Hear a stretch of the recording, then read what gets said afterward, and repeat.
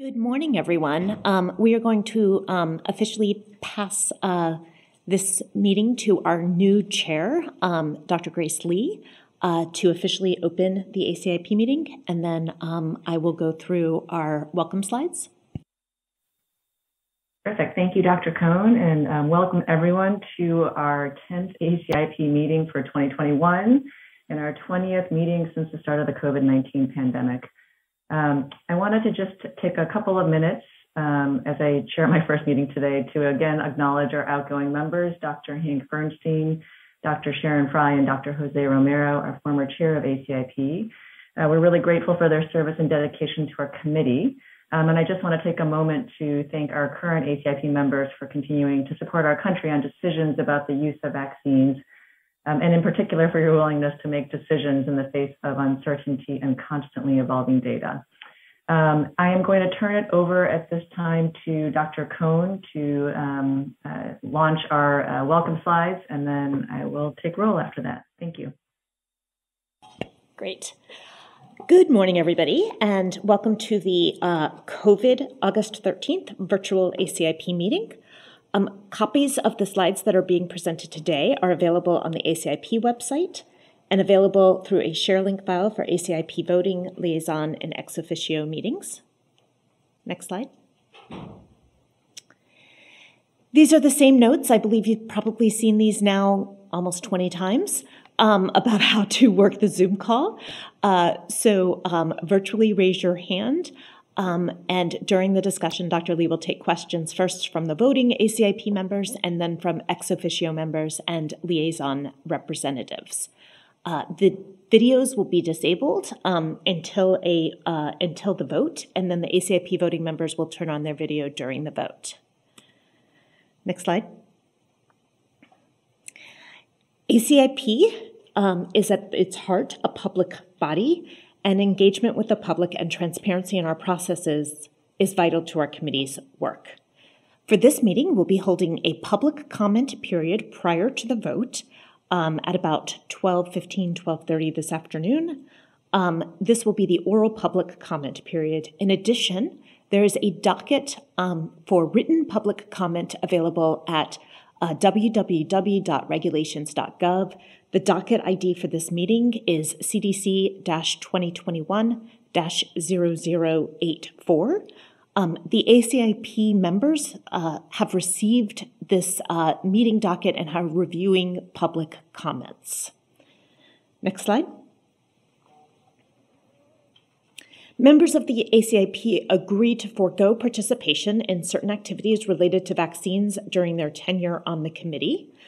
We have issued some limited conflicts of interest waivers for members of ACIP who conduct clinical trials or serve on data safety monitoring boards.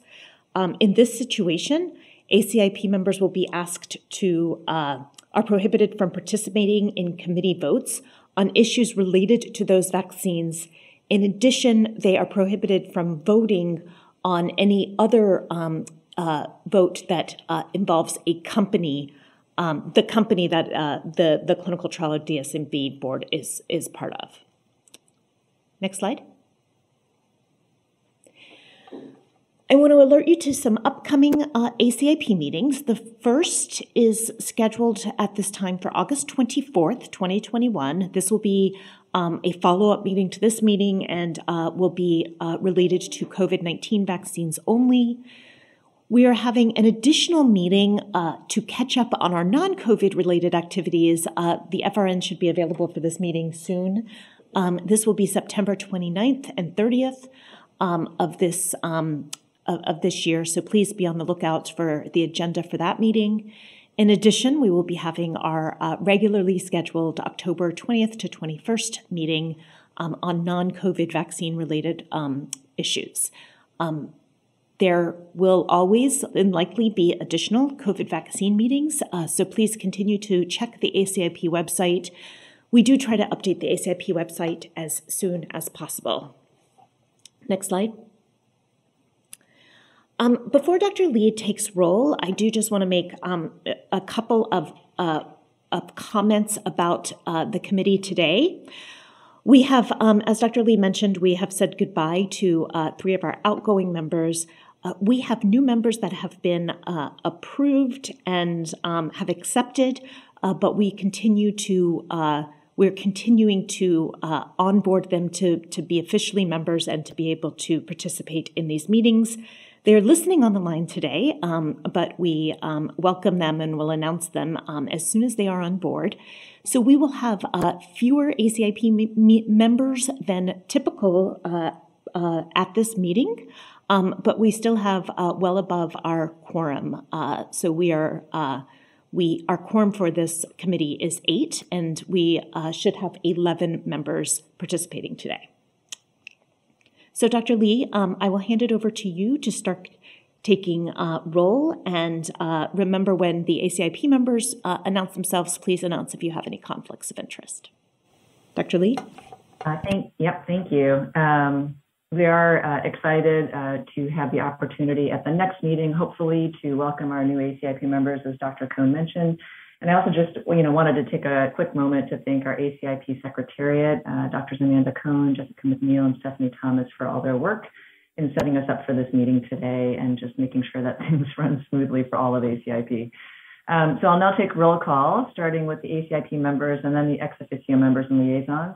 For the ACIP members, I'm going to ask that you state your name, your affiliation, and whether you have any conflicts of interest. And then for the ex officio and liaisons, I'll just announce your organization name and then please indicate if you're present and your first and last name. So we will start with Dr. Alt. My name is Kevin Alt, and I'm an obstetrician gynecologist at the University of Kansas in Kansas City, Kansas, and I have no conflicts of interest. Thank you. Ms. Lynn Bata. Good morning. This is Lynn Bata. I am a public health nurse with the Minnesota Department of Health, providing clinical consultation to the immunization program, and I have no conflicts. Thank you. Dr. Chen? Wilbur Chen, adult infectious disease physician, professor of medicine at the University of Maryland School of Medicine, and I have no conflicts. Thank you. Dr. Daly? Good morning. Matt Daly, Senior Investigator, Institute for Health Research, Kaiser Permanente, Colorado, Associate Professor, Pediatrics, University of Colorado School of Medicine. I have no conflicts. Thank you. Dr. Cotton? Good morning. Camille Cotton. I am the Clinical Director of Transplant and Immunocompromised Host Infectious Disease at Massachusetts General Hospital and Associate Professor at Harvard Medical School. I have no conflicts. Thank you. Dr. Long? Good morning, Sarah Long. I'm a pediatric infectious disease doctor and professor of pediatrics at Drexel University College of Medicine in Philadelphia, and I have no conflict. Thank you, Dr. Long. Ms. McNally? Good morning. Veronica McNally, president of the Brainy Strong Foundation, located in Michigan, and I have no conflicts.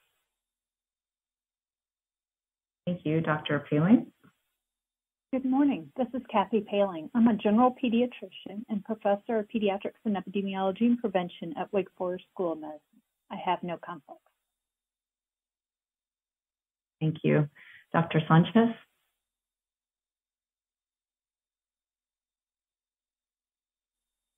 Dr. Lee, Dr. Sanchez is going to be late to this meeting. He will be, he'll announce himself when he joins. Yes, thank you. Please let me know when he is able to join, and we'll call on him then. Dr. Talbot? Good morning. I'm Kip Talbot. I'm an associate professor of medicine. I'm an adult infectious disease physician, and I have no conflicts. Thank you. And I believe I'm the last one on the list. So Grace Lee, Associate CMO at Stanford Children's Health, Professor of Pediatrics and Infectious Diseases at Stanford University School of Medicine, and I have no conflicts. With that, we will move on to our ex officio members and liaisons. And again, I'll state the name of the organization. If you could please indicate if you're present and your first and last name. Centers for Disease Control and Prevention. Good morning. This is Melinda Horton. Thank you. Centers for Medicare and Medicaid Services. Good morning. This is Mary Beth Hance. Thank you. Food and Drug Administration. Good morning. This is Doran Fink, and I'm also pleased to announce that Peter Marks, Director of Center for Biologics Evaluation and Research, is here representing FDA as well. Thank you, Dr. Fink and Dr. Marks. Health Resources and Service Administration. Good morning. This is Mary Rubin. Thank you. Indian Health Service. Good morning. Thomas Weiser for Indian Health Service. Great. National Institutes of Health. Good morning, John Bible, National Institute of Allergy and Infectious Disease, NIH. Thank you. Office of Infectious Disease and HIV/AIDS Policy. Good morning. This is David Kim. Morning. We'll move on to our liaison representatives, the American Academy of Family Physicians. Good morning, Pamela Rockwell, Associate Professor of Family Medicine, University of Michigan Medical School, AAFP. Thank you. American Academy of Pediatrics. Good morning, Bonnie Maldonado, Professor of Global Health and Infectious Diseases, Stanford University, and Chair of the Committee on Infectious Diseases for the American Academy of Pediatrics. Thank you. And do we have our colleague on from the American Academy of Pediatrics Red Book today? Yes, David Kimberlin, editor of the AAP Red Book. Thank you. American Academy of Physician Assistants. Good morning, Marie-Michelle Léger, Director of Clinical Education, American Academy of PAs. Thank you. American College Health Association. Good morning, Sharon McMullen, Cornell University, co-chair of ACHA's Vaccine Preventable Diseases Committee. Thank you. American College of Nurse Midwives. Present, Pamela Meharry. Thank you. American College of Obstetrics and Gynecologists. And this is Linda Eckert, and I'm with ACOG. Thank you. Thank you. American College of Physicians. Good morning, Jason Goldman, General Internal Medicine in Coral Springs, Florida, Affiliate Associate Professor at Florida Atlantic University, representing the American College of Physicians. Pleasure to be here and congratulations on your chairmanship. Thank you. American Geriatric Society. French Mater for AGS. Thank you. Americans Health Insurance Plans. This is Bob Gluckman, Chief Medical Officer, Providence Health Plans, Portland, Oregon. Thank you. Thank you. American Immunization Registry Association. Good morning. Rebecca Coyle is here representing ERA. Perfect. Thank you. American Medical Association.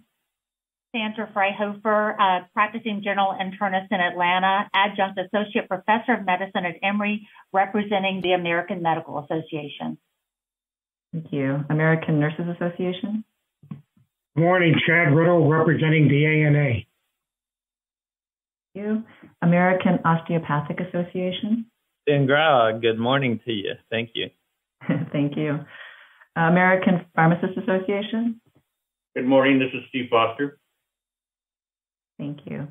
Association of Immunization Managers.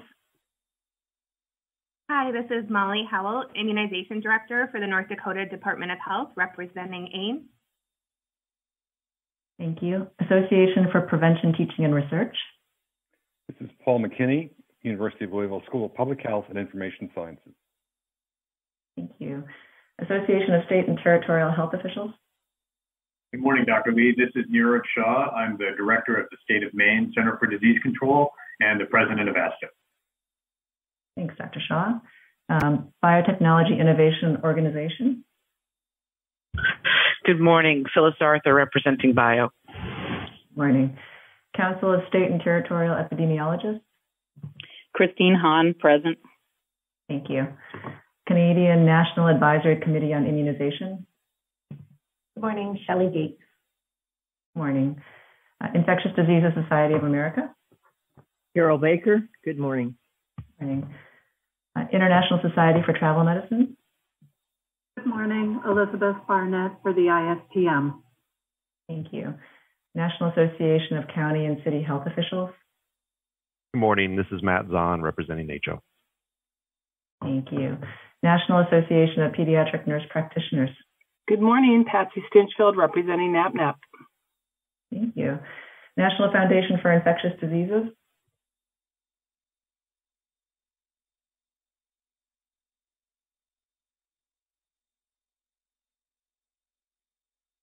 National Foundations for Infectious Diseases. I can see you. Oh, now I'm unmuted. Thank you. Thanks, Grace.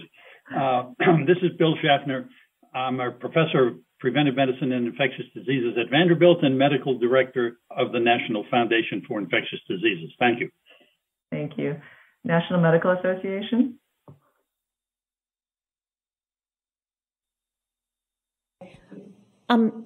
Virginia Kane is substituting for Dr. Whitley Williams. Are you there, Ms. Kane? Dr. Kane? She's not here quite yet. We can move on, Dr. Lee. Thank you. Pediatric Infectious Diseases Society. Good morning, Dr. Lee. Sean O'Leary, representing the Pediatric Infectious Diseases Society. Thank you. Pharmaceutical Research and Manufacturers of America. Good morning. Corey Robertson, present. Morning. Society for Adolescent Health and Medicine. Good morning. It's Amy Middleman representing SAM. Morning. And Society for Healthcare Epidemiology of America. Good morning. This is Marcy Dries, Chief Infection Prevention Officer at Christiana Care, representing SHEA. Thank you. And with that, any individuals or organizations that I've missed, Dr. Cohn? Yes, a National Medical Association, Dr. Virginia Kane. Thank you. Thank you for joining us today. Terrific. Okay, and with that, I think we can move on to the next section of the agenda. Actually, before we start, just a few announcements. Dr. Cohn, you can jump in if I get the order a little bit off today, but during today's meeting, I'm going to invite individuals to contribute to the discussion. Please raise your hands electronically as mentioned, and I'm going to call on ACIP members first, followed by our ex officio members and liaisons. We are going to try a new approach that if you wish to respond to a particular comment or question, for the ACIP members, please indicate you'd like to respond via the thumbs up button, and I will try and call on you to respond to the issue being discussed. We're always evolving and continually improving. So, but before we get started, I believe I'd like to turn it over to Dr. Cohn and our colleagues from the FDA to make a statement perhaps about the ongoing decisions that were made recently. Dr. Finker, Dr. Marks, do y'all want to provide us with the announcement of the EUA that was approved last night? Sure. This is Peter Marks. I can do that if you'd like. So thanks very much. So as everyone's aware, the immunocompromised are a heterogeneous group in their ability to respond to the available COVID-19 vaccines. Some have a relatively modest immune repairment. Others may either not respond or respond poorly to the existing COVID-19 vaccines. Those are individuals such as those who have received solid organ transplants or who are on other medications that are typically used for solid organ transplants. And after reviewing recent studies, including two different studies, one for the Pfizer-BioNTech vaccine and the other for the Moderna vaccine, both of which have now appeared in letter format in the New England Journal of Medicine.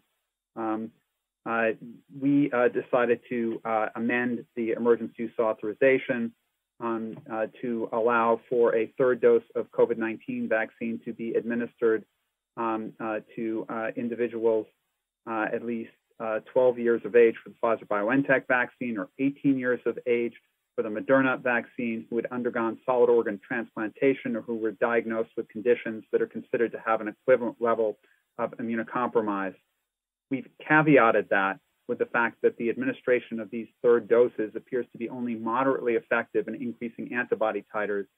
So patients should be counseled to maintain physical precautions to help prevent COVID-19, and close contacts of immunocompromised persons should be vaccinated as appropriated for their health status. We will continue to evaluate data as it becomes available, but for now, we have done this for these two vaccines. Over. Thank you, Dr. Marks. I really appreciate you setting the context for today's meeting. So that's really helpful. All All right. In today's first COVID-19 session, we will have Dr. Matt Daly provide an introduction.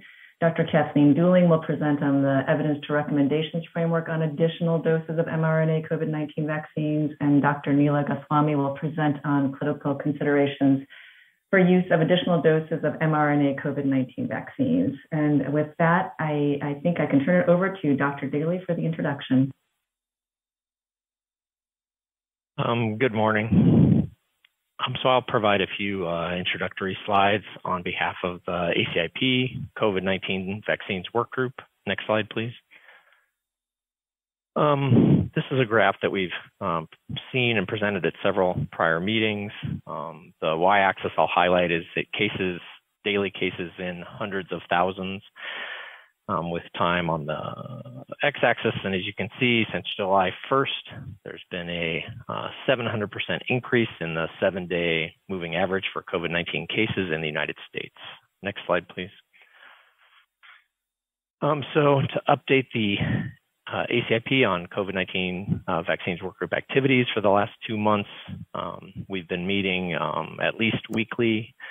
And the topics covered at those meetings have included the following. We have reviewed vaccines with respect to SARS-CoV-2 variants. We have reviewed and discussed updates on myocarditis following vaccination.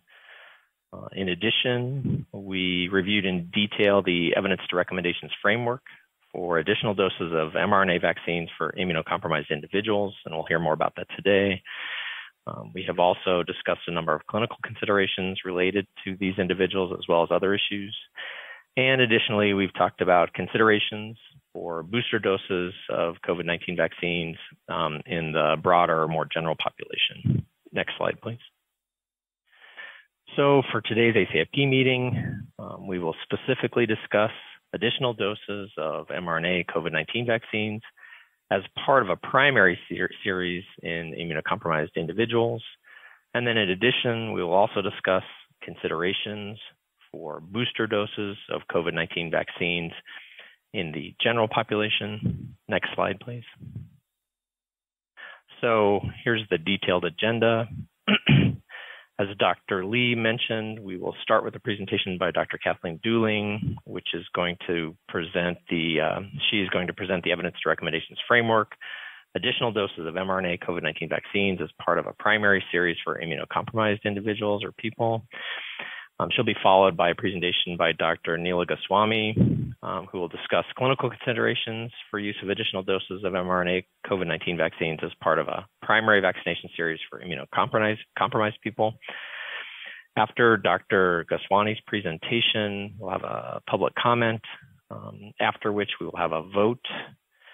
And then after the vote, we'll have 2 additional presentations. The first by Dr. Heather Scobie, which will be an update on emerging SARS-CoV-2 variants and COVID-19 vaccines, followed by Dr. Sarah Oliver, who will present on considerations for booster doses of COVID-19 vaccines, followed by a ACIP discussion. Next slide, please.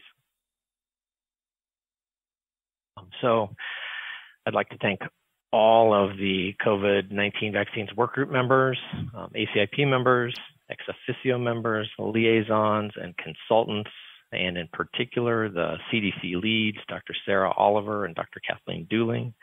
Next slide, please. As well as a number of CDC participants who've worked tremendously hard and made outstanding contributions to the entire process. Next slide, please. Thank you very much. I'll turn this back to you, Dr. Lee. Thanks, Dr. Daly.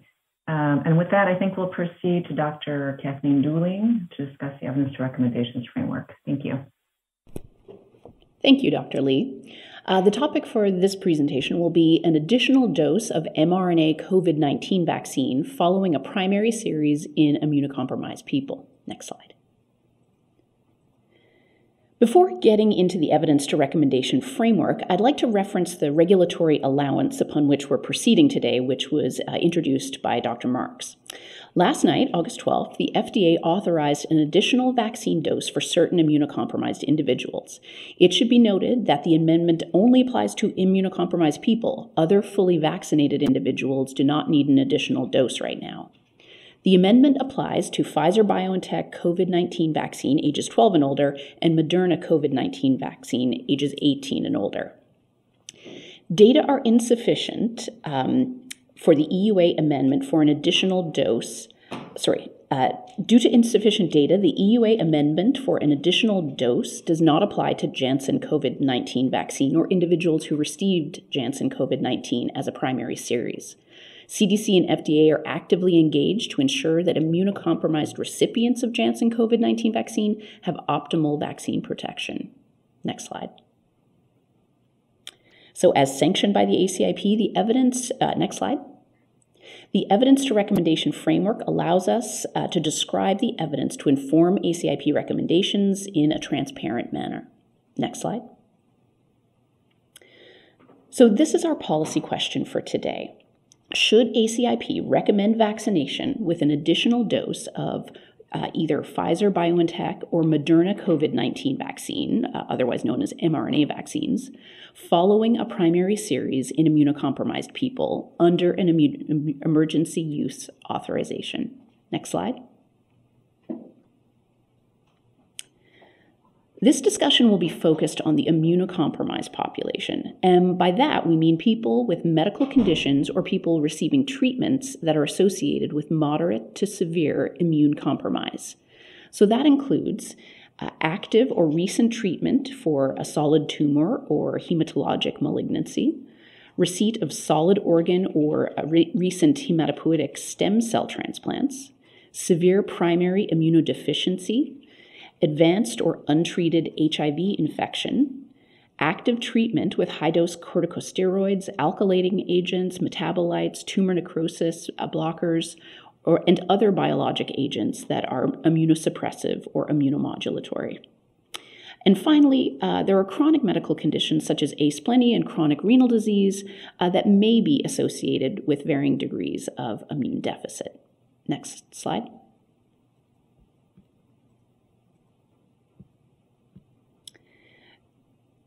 So the intervention that we are focused on is an additional dose of mRNA COVID-19 vaccine, an additional dose of Pfizer-BioNTech COVID-19 vaccine or Moderna COVID-19 vaccine, both in people 18 years of age and older, after an initial 2-dose primary series of mRNA COVID-19 vaccine in immunocompromised people. Please note that the workgroup interpretations that follow were based on consideration of people 18 years of age and older for both vaccines. However, the FDA Emergency Use Authorization Amendment provides allowance for the use of an additional dose of Pfizer vaccine in adolescents 12 to 17 years old. We look forward to ACIP discussion on the optimal age range. Next slide.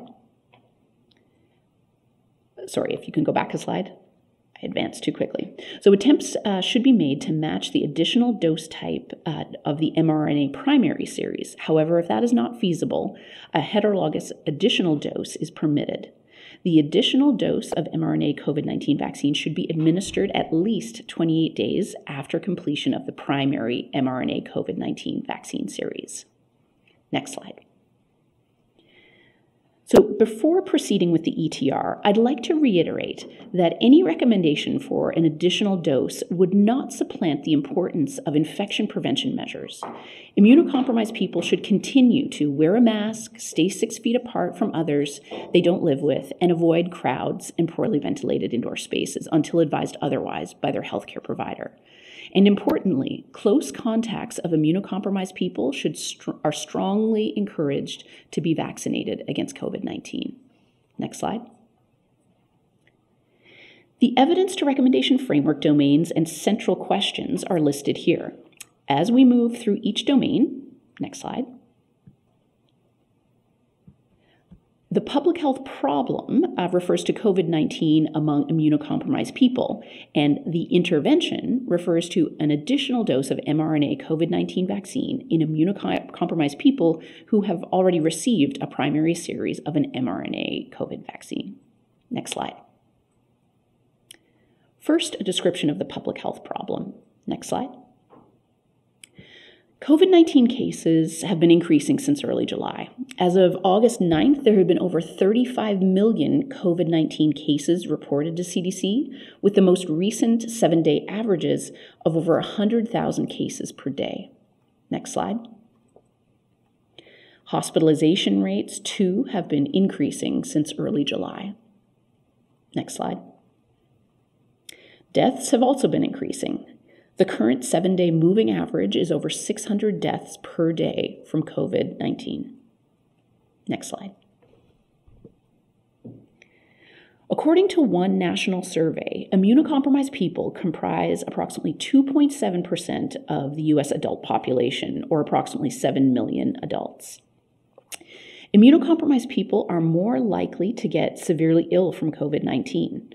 They are at higher risk for prolonged SARS-CoV-2 infection and shedding, and viral evolution during the infection and treatment, particularly amongst hospitalized patients.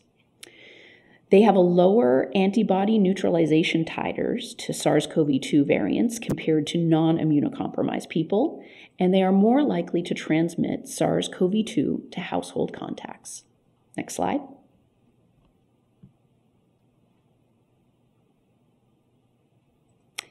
Immunocompromised people are more likely to have breakthrough infection. In small studies of hospitalized breakthrough cases, 40 to 44% were deemed to be immunocompromised. Several observational studies have shown lower vaccine effectiveness, with VE estimates ranging from 59 to 72% among immunocompromised versus 90 to 94% among non-immunocompromised people after 2 doses of mRNA vaccine. Next slide. This graph is one we've presented before, and it's been updated since, but it shows the percentage of antibody response after 2 mRNA vaccine doses by different types of immunocompromising condition. Studies among people with cancer are shown in blue, with hematologic cancers shown in darker blue. The proportion with antibody response ranged from 45% to 95%, with lower responses seen among people with hematologic cancers. Studies of people on hemodialysis are shown in green and ranged from 71% to 98% response following 2 doses. Studies of people with solid organ transplant had the largest deficits in antibody response, ranging from 0 to 79%. Studies of people with treated for autoimmune or inflammatory disorders ranged from 40% to 94% response to an mRNA primary series. By comparison, healthy controls, where they were included in these studies, ranged from 95 to 100% of vaccine response. Almost all studies that assessed response after the first and second doses demonstrated a less robust response after only 1 dose. Next slide. Several countries, including France, UK, Israel, and Germany, are considering or have announced plans for the use of an additional dose in immunocompromised people. Next slide. Based on review of this data, the work group felt that yes, COVID disease among immunocompromised people is of public health importance. Next slide. Moving on to benefits and harms. Next slide. We will aim to answer this question, how substantial are the desirable anticipated effects? Next slide. And how substantial are the anticipated undesirable effects? Next slide. And ultimately, if the desirable effects outweigh the undesirable effects. Next slide. Earlier this week, the first randomized trial of 3rd dose of mRNA vaccine in transplant recipients was published.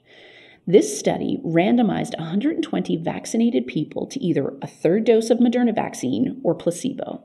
The primary outcome was a receptor binding domain antibody level of at least 100 units per mil at 1 month post-dose 3. As you can see from the figures panels A and B, antibodies were higher in recipients of the third dose of Moderna vaccine, with 55% of the vaccine group achieving the endpoint versus only 18% of the placebo group. Encouraging improvements in immune response were also observed for neutralizing antibodies and T cell function. Next slide. This slide shows 5 observational studies, 2 in recipients of solid organ transplants and 3 in patients on hemodialysis. The studies looked at the seropositivity after a second dose of mRNA, which ranged from 20 to 89%, and then a third dose of mRNA was administered. Among those who had no detectable antibody response to the initial mRNA vaccine primary series, 33 to 50% developed an antibody response to a third dose. Next slide. In the Kumar et al. Study of solid organ transplant patients, shown on the previous slide, the proportion of the group who were seropositive increased after each dose, 40% post-dose 2 and 68% 1 month post-dose 3. In addition, as you can see in panel B, the average antibody titer increased after each dose. So even those who were already seropositive experienced increases in their antibody levels. In this study of 99 transplant patients, no serious adverse events were reported after administration of the third dose, and no acute rejection episodes occurred. Next slide. Here we highlight the ACIP et al. Study, which showed the reactogenicity of a third mRNA vaccine in a cohort of patients on hemodialysis. No patients developed side effects that required hospitalization. Symptoms reported were consistent with the previous doses, and the intensity of the symptoms was mostly mild in yellow or moderate in orange, as you can see. Next slide. To summarize the available evidence regarding possible benefits, emerging experimental and observational data in adults suggests that an additional mRNA COVID vaccine in immunocompromised people enhances antibody response and increases the proportion who respond to COVID-19 vaccine. No efficacy or effectiveness studies of COVID-19 prevention following a third dose exist. With respect to potential harms, in small studies of an additional dose of mRNA vaccine, no serious adverse events were observed, and reactogenicity of a third dose of mRNA was similar to prior doses. It should be noted that mRNA COVID-19 vaccines are associated with rare but serious adverse events, including anaphylaxis, as well as myocarditis and pericarditis in young adults. The impact of immunocompromising conditions on these rare events is unknown. There are no safety studies published on additional mRNA doses in immunocompromised adolescents. Next slide. The work group felt that the desirable anticipated effects were large. Next slide. And the undesirable anticipated effects were minimal. Next slide. And that the balance favored the intervention, the use of an additional dose of mRNA COVID vaccine in immunocompromised people. Next slide. Moving on to values and acceptability. Next. Here we will try to address how the target population feels about the balance of desirable and undesirable effects. Next.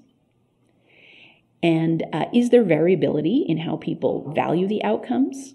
Next.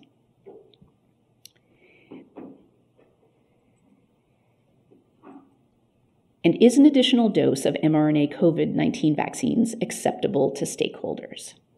Next slide. First, let's look at the use of additional doses of COVID-19 vaccines in the general U.S. population, a practice that is not currently recommended by ACIP. Approximately 140 million individuals completed a 2-dose primary series of either Moderna or Pfizer-BioNTech COVID-19 vaccine.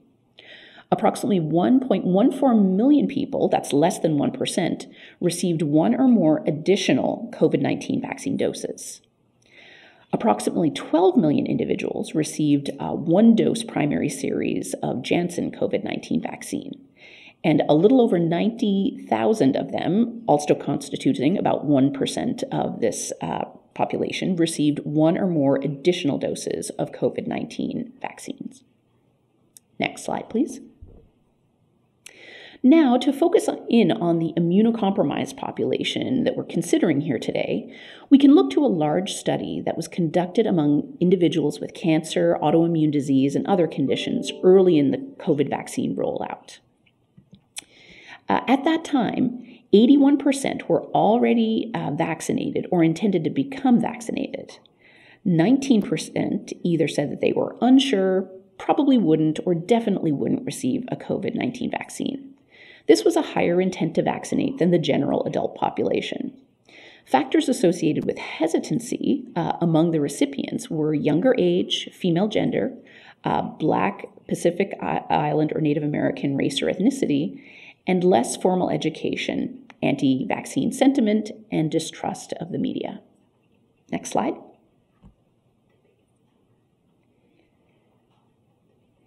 In terms of stated reasons for vaccine refusal among immunocompromised people are many and varied, but across studies, concerns about safety and possible side effects, as well as the discomfort or distrust of vaccines, were common. Next slide. Professional bodies strongly support COVID-19 vaccination and use of an additional dose in immunocompromised populations. In the many letters received from professional associations, whom are listed on this slide, two main points emerged. They encouraged study of the safety and effectiveness and efficacy of an additional dose of COVID-19 vaccine in immunocompromised people, and they supported swift action on the part of ACIP to recommend use of an additional dose of COVID-19 vaccine in immunocompromised people. Please note that the Pediatric Infectious Diseases Society and Children's Oncology Group supported use of an additional dose in immunocompromised adolescents. Next slide.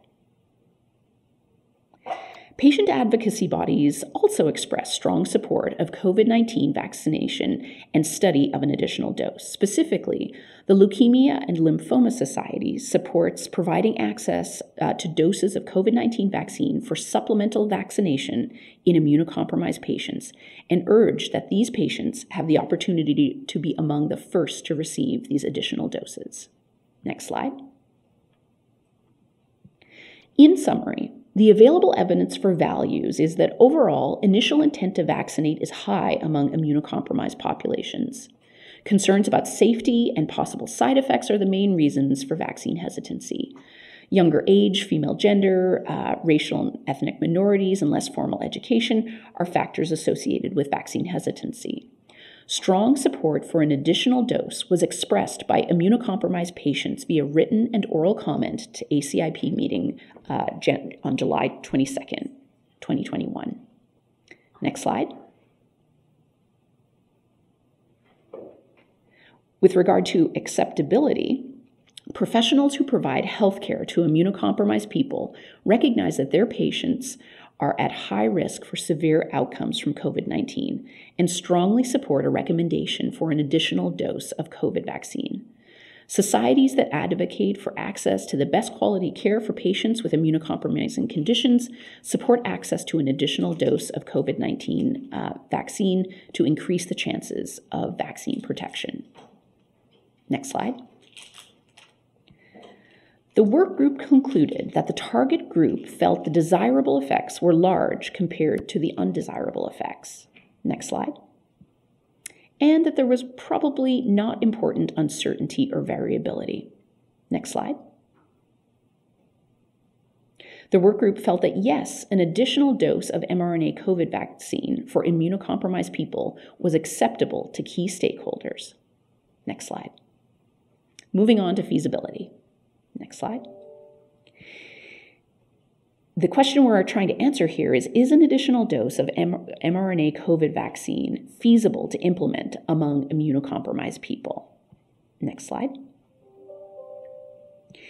In general, There are high levels of interaction between immunocompromised populations and the healthcare system, which provide opportunities for an additional dose following the primary series. mRNA COVID-19 vaccine supply in the U.S. is sufficient to make an additional dose for immunocompromised people feasible. Testing for antibodies following vaccination is not recommended, thus reducing the complexity of a recommendation for an additional dose. Next slide. The work group felt that yes, an additional dose of mRNA vaccine is feasible to implement among immunocompromised people. Next slide. Moving on to resource use. Next slide. In addressing if an additional dose of mRNA vaccine given to immunocompromised people is a reasonable and efficient allocation of resources. Next slide. The U.S. government has purchased 600 million doses of mRNA vaccines. Vaccine is available at no cost to the recipient. No studies have evaluated cost effectiveness regarding the use of COVID-19 vaccines among immunocompromised, nor a third dose. Immunocompromised patients experience high medical costs at baseline and are at high risk of hospitalization. The cost of an additional dose of COVID-19 vaccine is small relative to these costs. Next slide. It should be noted that the work group has previously concluded that the cost effectiveness may not be the primary driver for decision-making during a pandemic and for vaccines under an emergency use authorization. Next slide. The work group felt that yes, an additional dose of mRNA vaccine given to immunocompromised people is a reasonable and efficient allocation of resources. Next slide. And finally, equity. Next slide. So the question we're attempting to answer here is, what would be the impact of an additional dose of mRNA COVID-19 vaccine given to immunocompromised people on health equity? Next slide. So to review, health equity is when everyone has the opportunity to be as healthy as possible and no one is disadvantaged from achieving this potential because of a social position or other socially determined circumstances.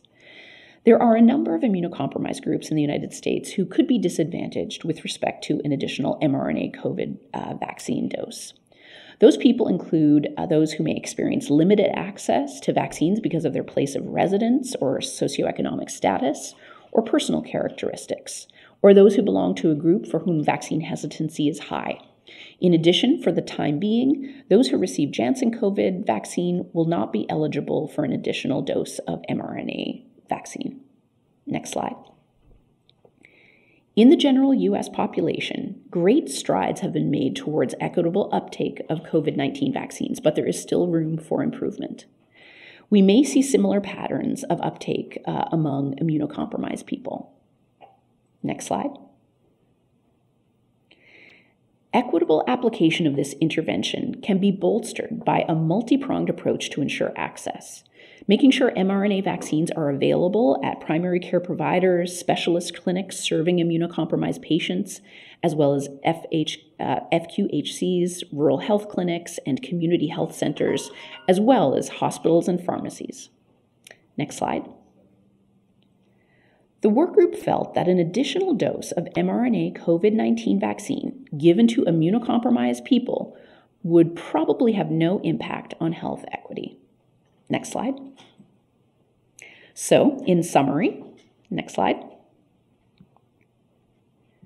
This slide highlights all the workgroup judgments for each of the ETR domains. The workgroup concluded that a COVID-19 vaccine in immunocompromised people is an important, COVID-19 disease in immunocompromised people is an important public health problem.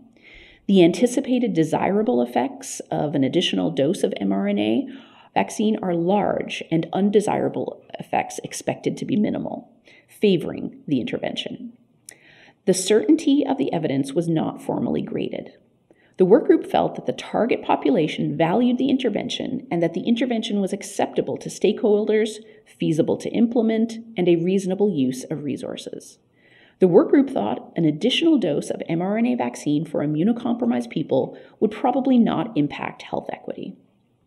Next slide. Overall, most workgroup members felt that the desirable consequences clearly outweighed undesirable consequences in most settings. Next slide. After reviewing the totality of information presented in the evidence to recommendation framework, the workgroup discussed the type of recommendation to propose to ACIP. The options are: we do not recommend the intervention, we recommend the intervention for individuals based on shared clinical decision making, or we recommend the intervention.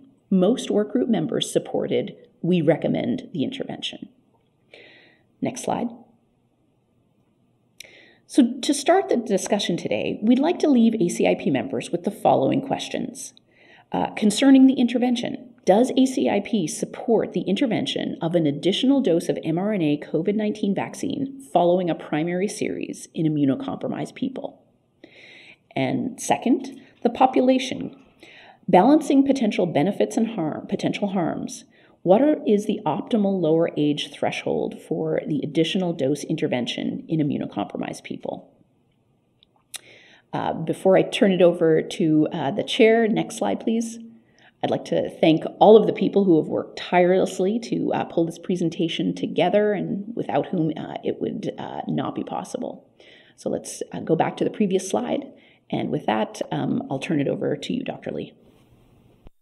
Thank you so much, Dr. Dooling, for that outstanding presentation.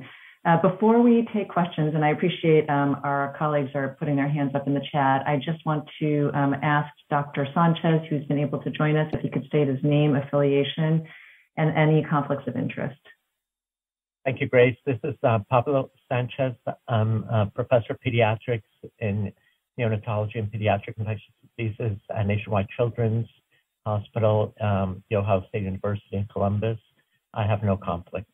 Thank you. Thank you.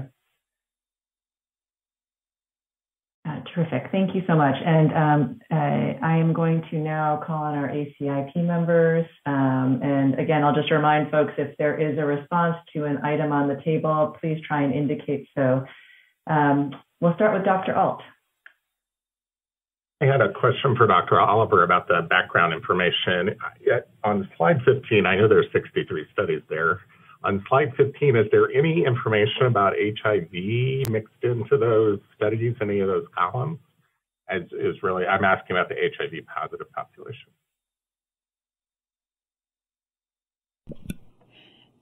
Hello, this is Dr. Dooling. Are you referring to the slide 17, which has various immunocompromising conditions and their overall seropositivity following a primary series? Yes, I am. When I printed them out yesterday, that was slide 15. So you So no, there wasn't sufficient information specifically in HIV positive populations to present the data as a body of evidence here. Over. Thank you. Dr. Paling?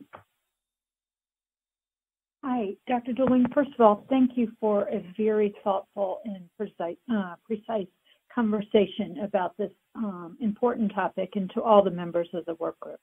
I wanted to answer your question and say, yes, I agree with the supporting of the information that the benefits are tremendous and the potential negative impacts are minimal, and so I agree that we should recommend that. The second part, I wanted to spend a little bit more time on children and address that answer. And so my thought is that children 12 to 17 years of age have moderate and severe immunocompromising conditions that reflect the full spectrum that occur in adults. In addition, leukemia and lymphoma are common cancers in children. And the mechanism creating the immunocompromising conditions are similar for both children and adults. And when we looked at the response to the Pfizer mRNA vaccine, which is the only one with an EUA for children, it was similar for children and young adults.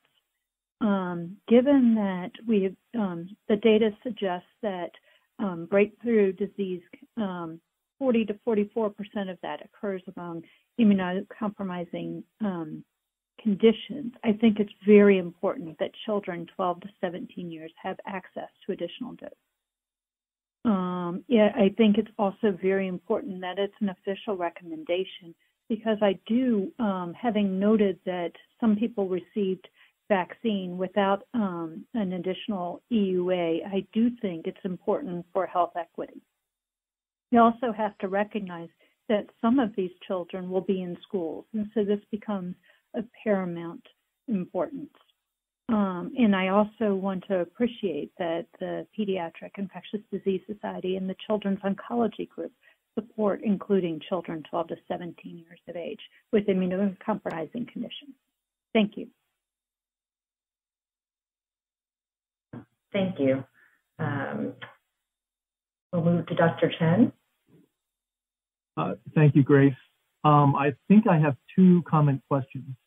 One is regarding the intervention, and I agree that the data supports the intervention, but I do have a question comment about the way that it's worded, because, and again, it may be limited by the FDA's EUA amendment, which is I would endorse a statement where we were to allow an additional dose of an mRNA-based vaccine in any primary series that was completed.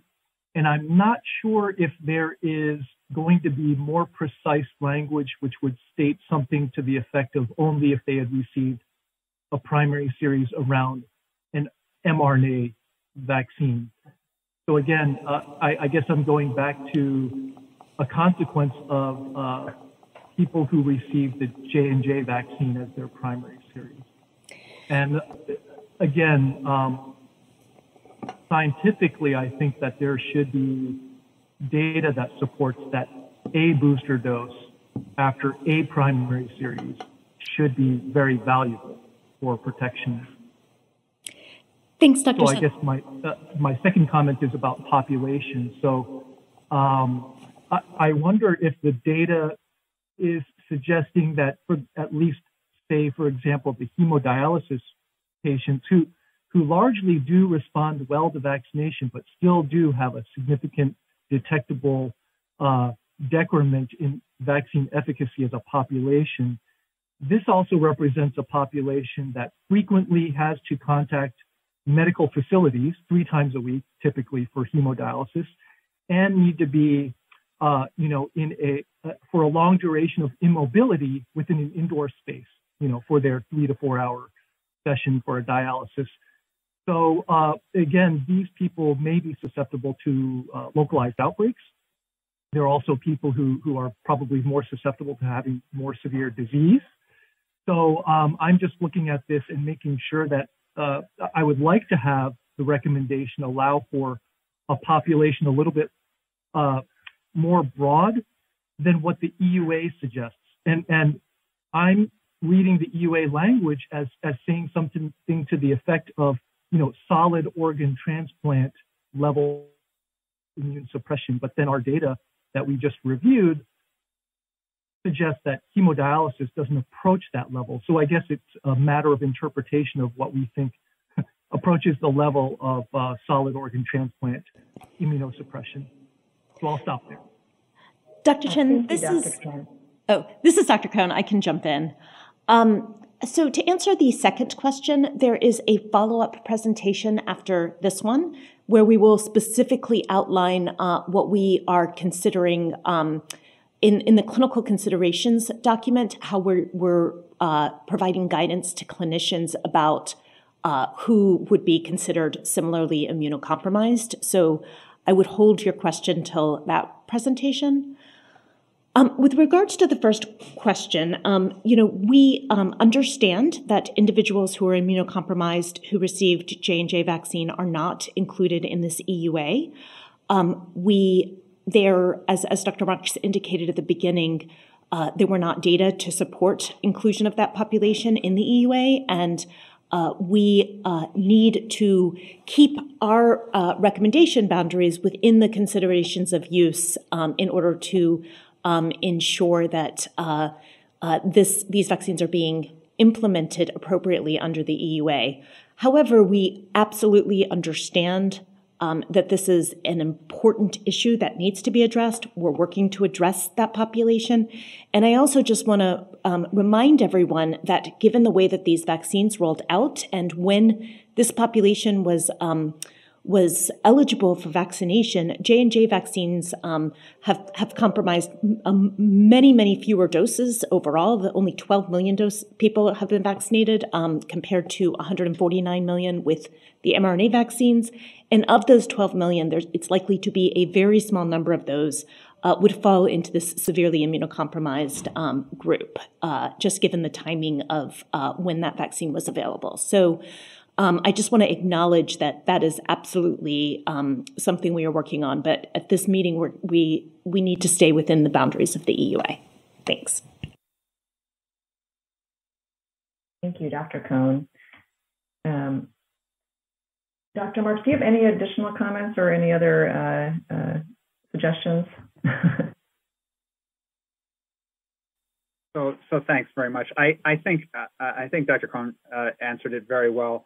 We do understand the challenges here, and because of that, we will continue to work very diligently to try to have solutions. We had to do what we're doing based on the data that we have in hand, and so that's why we are where we are. We think that at least there is a solution here for the very large majority of immunocompromised individuals, and we believe that we'll probably have a solution for the remainder in the not too distant future. Thank you, Dr. Marks, for those comments. I'll ask Dr. Cotton. Thank you. I'd like to express significant support for having additional doses of the mRNA vaccine in immunocompromised patients. Over the past almost year and a half, I have taken care of many patients with life-threatening disease and including deadly disease and even after vaccination. And pretty much every week I have known of patients who are immunocompromised and in the hospital. They did all the right things. They're just suffering from a lack of good vaccine protection. We know that vaccine efficacy is diminished in this population. And thanks to our colleagues in Canada and in France, we have good data showing improved vaccine immunogenicity. It's somewhat unfortunate that we weren't, because of the EUA, able to do such studies in the United States because it's very hard to muster a research response given the issues regarding a need for an IND. So I very much support this. And I also speak for my patients and many patient advocacy groups who also express tremendous support for this. So we're very appreciative both to the ACIP, CDC, and the FDA for doing that. I do want to say that I disagree somewhat with the equity decision and that there probably is not an impact on equity. I have definitely noted that many of my patients who have told me that they have gone out and gotten a third dose, not under a physician's guidance, but they have read websites, they have read the New England Journal of Medicine, they have read the New York Times, other places. And so because they are educated and savvy, they have gone out and figured out how to get themselves additional doses of vaccine. I have definitely noted a lack of equity, and I am really happy that the FDA and ACIP will be moving forward on this so that we can appropriately message, discuss, and provide additional doses of vaccine to people who may not be such self-advocates.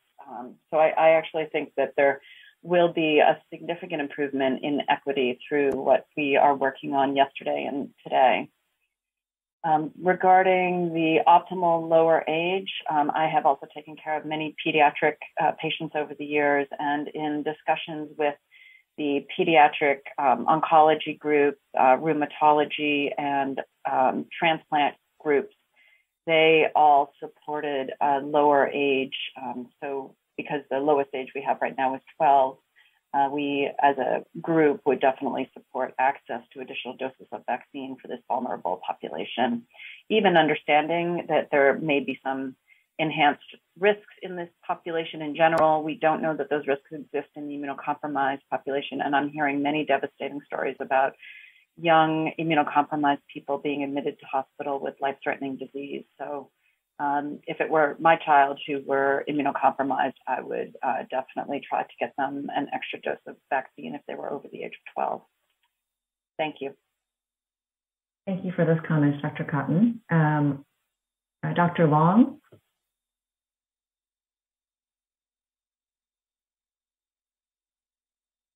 Dr. Long, I see your hand raised.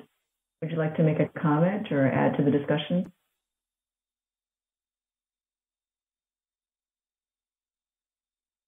I'm sorry, you're not hearing me? We hear you now. We hear you now. Thank you. I'm sorry. I'm in the boonies in New Hampshire in front of a gorgeous lake. So, can you hear me now? Yes, we can hear you. Thank you. Okay, great. I'm certainly going to be in favor of this intervention and agree with everything that has been said. I would like to see if could be a little bit more of a discussion maybe from the work group members about the lower age. So because there's such variability in responses to the vaccine in the relatively few groups and few numbers of cases that you've shown us, it's not the severely immunocompromised who could really so greatly benefit from this. I'm not worried about them. I'm a little bit more concerned about potential harm for those younger children, 12 through 17, who have in fact had a robust response to the first 2 doses and now would get a 3rd dose potentially 1 month after their 2nd dose. And it just makes me think more of setting up for those individuals the potential situation of myopericarditis or other immune or inflammatory responses. So the question is, especially for the younger group, have we ferreted out as best we can those that are severely immunocompromised who would most certainly benefit, and not just put up some tag-along groups like hemodialysis patients and like some other immunocompromised individuals, especially HIV who don't have severe immunocompromise, just set them up for potential harm. I did notice, Dr. Oliver, that you mentioned a few times that most of the work group agreed. I wonder if you could tell us about any dissenting opinions or any discussion about potential harm in the 12 through 17-year-olds. Thanks. Dr. Long, this is Amanda. I can start and just by reminding you that unfortunately, when the ACIP work group discussed this, they only focused on 18 and above, which is why we have this specifically as a question, number 2 for you all, because the ACIP work group we weren't aware of what the age indication would be of this EUA, and so they focused on the adult population. So I think that is there wasn't a discussion, and Dr. Dooling can certainly talk about the dissension for the other topics, but I think given that you're focused on that age group, it may be nice to hear from other ACIP members about maybe those who are on the work group about that question. Yeah, thank you. This is Dr. Lee. I'm actually going to chime in because I am on the work group and also because of the, I'm on the vaccine safety work group. And I'm actually going to ask in the meantime while I'm talking for other ACIP work group members, if you'd please raise your hand and contribute. This would be terrific. I'll just give my own opinion, which is that I think that the age down to 12 is actually helpful from an equity and access standpoint, in part because we have, as clinicians, seen immunocompromised children who remain at risk for contracting COVID infection. And, we're reopening schools. We're in this whole other era where we're really trying to support the safety of all of our patients as individuals and as well as and for the teen population in particular in schools. What I would say is just one other comment, two other comments. One being that I do think the sort of reactogenicity and then also potentially as a sort of a version of that, potentially, myocarditis, pericarditis, it does, in my mind, seem to somewhat correlate with immunogenicity. And I wonder if an impaired immune response is present, whether or not that risk is really modified in individuals who actually aren't responding. So that's sort of one question. In addition, I think in my mind, the benefit-risk balance, when we're really talking about hospitalization and death, even for kids, because they're immunocompromised, also sort of adds to that benefit-risk balance equation. And then just a broad comment, and then I'll call on my colleagues to state that it's a real challenge, I think, for us as clinicians who are also serving on ACIP, because our duty as ACIP members is really to think about benefit-risk balance for the population. Where it gets really tricky is with the immunocompromised population, because there's not a single definition that identifies people who are, for example, moderately immunocompromised. So as an ACIP body, our responsibility is to follow the regulatory authorities in terms of what we're allowed to do and also think about population. But I also encourage us as an ACIP body and as clinicians to really talk about patients and individuals, because I think as clinicians, we want to make sure that we are helping our patients understand the benefit-risk balance, because it is very individualized in immunocompromised patients. And also that we're, trying to, as much as possible, make implementation feasible within the constraints that we're given. But, from a clinical standpoint, we like to keep it simple, make sure that the people who need protection are protected, and then be able to offer that protection. So my hope is that we can get to that harmonized place in the very near term. I'm going to turn it over to Dr. Talbot. Any comments you'd like to make? Yeah, I agree with everything you say, and I think the main question is, what about the rare adverse events like myocarditis when we're giving a third dose? There's very little data, and so I think that needs to be kept in mind when adding the 12 to 17-year-olds. I do think my only concern about adding a third dose for the immunocompromised is the impression that our immunocompromised population will then be safe. I think the reality is they'll be safer, but still at an incredibly high risk for severe disease and death. And so I think there needs to be a fair amount of counseling and education that goes into this effort. That a third dose will likely improve some of the immune responses, but we will still have a population at high risk. And we need to remind them of that. And we need to remind everyone that they spend any time with to be vaccinated to protect them. Thank you. Thanks, Dr. Talbot. Any other comments or questions from ACIP workgroup members or the ACIP on this particular topic? Ms. McNally? Yes, Dr. Lee, I was hoping that we could hear from AAP on this issue. I'm also wondering if during the workgroup discussions, any pediatric cardiologists were part of those conversations. Thanks. Let me first turn it over to Dr. Dooling to answer the latter question. And then fortunately, I see Dr. Maldonado and Dr. O'Leary from AAP and PIDS have raised their hands, so we'll call on them next. Hello. Pediatric cardiologists have certainly been integral to workgroup discussions when discussing the myocarditis, pericarditis issues, in fact, also presenting to ACIP. And for the context of this specific discussion on third dose, there were no additional cardiologist subject matter experts brought in. Thank you. Thank you, Dr. Dooling. Dr. Maldonado.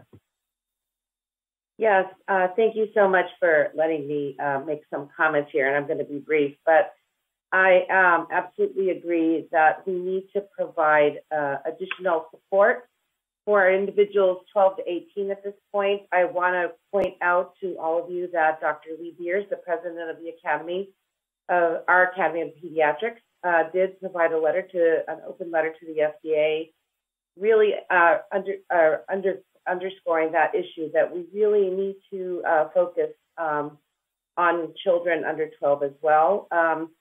And just reiterate that while there is justifiable concern about reported cases of myocarditis, these are, again, extremely rare. And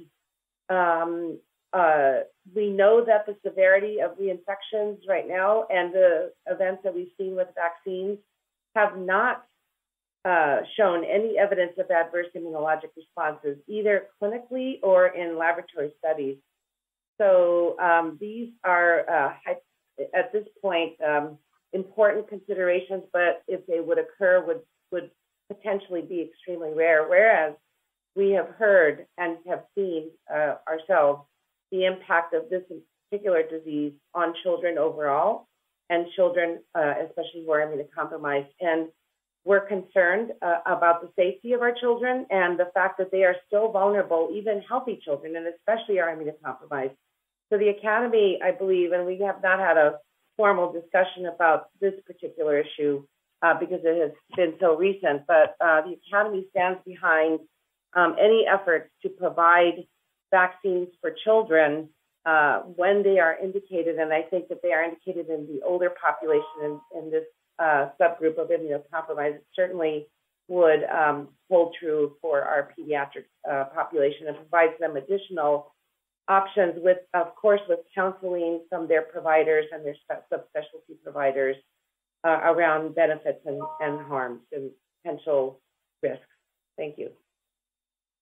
Thank you, Dr. Maldonado. Dr. O'Leary? Yeah, and speaking both as a work group member and also the PIDS representative, Pediatric Infectious Diseases Society, I think that I want to speak in support of Dr. Paling, Dr. Lee, Dr. Maldonado, Dr. Cotton, everyone that has spoken in support of the 12 to 17-year-old age group. In terms of the potential benefits and harms, certainly myocarditis is a concern. I don't know that it applies any differently, though, to the 12 to 17-year-old age group than the young adult age group, for whom it's also a risk, albeit rare. So I think the discussions that we had in the work group do also still apply to this age group. The only thing I would add is that I think because we don't have as much safety data as we would like in this population, it's a small group of individuals. I think enhanced safety surveillance would be great. I think as part of the communication about this change in recommendation, really communicating to providers the importance of having their vaccinees or having their patients sign up for V-Safe when they get the vaccines, so that we can have more robust data on the safety issues. Thank you. Thank you. Dr. Zahn? Great. Thank you, Dr. Lee. Just speaking on behalf of local public health, I think right now with the surge in Delta cases that's happening around the country, there are a lot of settings where COVID is difficult to address, but there's really no setting that's more difficult than the school setting. We all, I think, are very committed to trying to get kids back in school and in-person learning, but those settings are just extremely challenging when there's a lot of COVID in the community, and for, in particular, addressing the issue of immunocompromised children in those settings is just an ongoing issue. And so I certainly would echo the support of others for consideration of the 12 to 17 age group. Certainly, as Dr. Talbot and others have mentioned, there is still going to be ongoing risk for immunocompromised populations. So we still have to think about all the measures other measures we have to do to keep them safe.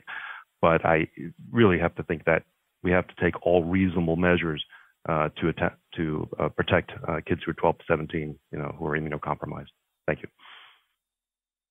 Thank you. And I know we have run way over with this excellent discussion.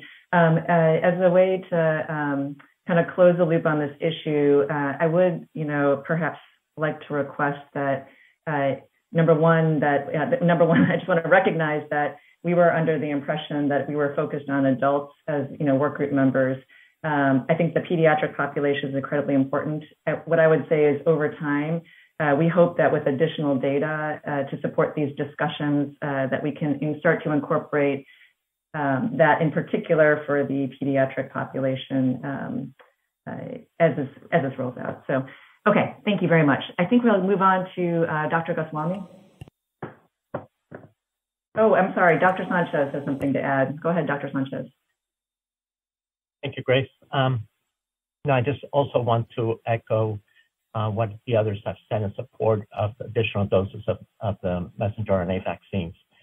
But I also want to agree with Dr. O'Leary and actually Dr. Long about the need for enhanced surveillance in the younger age group. I'm certainly in support of that, of the additional dose. I know that we are not recommending, or at least it doesn't appear that we're recommending routine testing for antibodies, but I do think that that in the higher, I just wonder, not knowing the full pathogenesis of the myocarditis in the younger adults, whether some antibody testing may be warranted or at least suggested as we try to define what that risk is in those individuals. Because, and I know that we don't have a level of antibody that we know to be protective, but if they have responded to 2 doses, and again, these individuals are seeking medical care. So I just wonder whether in some of these individuals, maybe antibody testing also may be at least an option, if not a suggestion for performing it. Thank you. Dr. Lee, if I could respond to that? Yes, thank you. Hi, this is Dr. Kathleen Dooling. So there are 2 primary reasons why the work group agreed with not including an antibody test into a current a proposed recommendation for 3rd dose in immunocompromised. The first, as Dr. Sanchez points out, is that we do not have good information on correlates of protection. There are many different types of antibodies, binding antibody tests, neutralizing antibody tests, and the interpretation of which would be extremely difficult on an individual level, certainly with variability from lab to lab in these tests. Second reason is that, again, due to variability among commercial tests, there are actually no tests that are FDA approved for the purpose of testing antibody levels post-vaccination. So once again, interpretation of such would be very difficult and not particularly useful in a population recommendation. And this is Dr. Cohn. Oh, go ahead. So with respect to that, in the studies, how, obviously in the various studies that were presented and have been published, there was antibody testing done. And in all honesty, I have not reviewed the actual testing that was performed, but there has to be some reliability in terms of the testing that was done, and because this is where we're basing the data. So yes, many of the... Actually, go ahead, Dr. Dooling. Okay. So yes, on the data presented, we do rely on antibody testing in various forms, binding antibodies, neutralizing antibodies. Usually studies do a number of these to try to fully characterize the immune response. And we do note a limitation of the data that we presented is that antibody measurement and thresholds do vary by study protocol with that variability between assays that I mentioned. And this is Dr. Cohn. I just want to mention that we hear all of your comments about enhanced surveillance, and we are absolutely implementing vSafe for looking at their dose and really want persons to participate. but we'll also be looking for other ways to ensure that we are monitoring the safety of third doses in this group closely. Thank you. We'll move on to Dr. Goswami for a discussion of clinical considerations. Thank you. Thank you, Dr. Lee, and we very much appreciate the comments and healthy discussion going on, with particularly with so many moving parts. Today I'll be sharing with you proposed clinical considerations for use of an additional mRNA COVID-19 vaccine dose following a primary COVID-19 vaccine series for immunocompromised people. Next slide.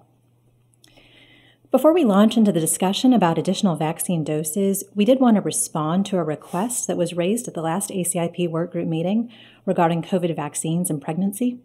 We have posted language strengthening the recommendation for COVID vaccine among childbearing women and pregnant people earlier this week. In summary, COVID-19 vaccination is recommended for all people aged 12 years and older, including people who are pregnant, lactating, trying to get pregnant now, or might become pregnant in the future. It's important to note that CDC and ACIP have never pointed to pregnancy as a contraindication to COVID vaccine, but additional real-world evidence about the safety and effectiveness of COVID-19 vaccination during pregnancy even further demonstrates the benefits of receiving a COVID-19 vaccine outweigh any known or potential risks. And this is particularly important as we are all well aware that COVID-19 itself increases the risk of both severe illness and pregnancy complications. So as of August 11th, last Wednesday, you can find this updated language at our considerations web link here at the bottom of this slide. COVID-19 vaccines do not cause infection in the pregnant person or the fetus, as it is not a live virus vaccine. There are no safety signals we've seen in animal studies. We have reassuring early safety data on mRNA COVID-19 vaccines during pregnancy. Early data suggest mRNA COVID-19 vaccines during pregnancy are effective, and there's no evidence that any of the COVID-19 vaccines affect current or future fertility. You can learn more about CDC's recommendation for COVID-19 vaccination in pregnancy at the CDC IDSA COVID-19 clinicians call, scheduled for tomorrow at 3 p.m. Eastern, and we've included that link at the bottom to register for that as well. Next slide. Moving along, we want to outline the process for the consideration of an additional dose of COVID-19 vaccine in immunocompromised people, which is being discussed today. As many of you know, the first step is data review to assess the safety, immunogenicity, and implementation features related to use of an additional dose of COVID-19 vaccine in this population, which Dr. Dooling just presented. Then there is regulatory allowance by FDA.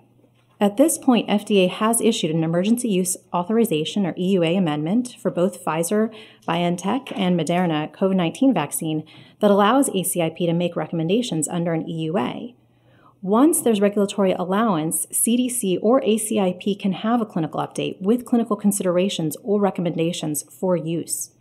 This presentation will review the proposed interim clinical considerations for use of an additional dose of mRNA COVID-19 vaccine in immunocompromised people. Next slide. To make sure we're all on the same page, it's important to keep in mind that there are two distinct potential ways an additional vaccine dose can be used. The first way, an additional dose can be used as after, but in association with a primary vaccine series. Administration of this additional dose is needed when the initial immune response following a primary vaccine series is likely to be insufficient. Now, contrast that with using an additional dose as a booster dose. This is a dose of vaccine administered when the initial sufficient immune response to a primary vaccine series is likely to have waned over time. We do want to clarify right away that the need for and timing of a COVID-19 booster dose have not been established, and you'll hear more from Dr. Oliver on that in a bit. But for now, we're going to focus on this first category. Next slide.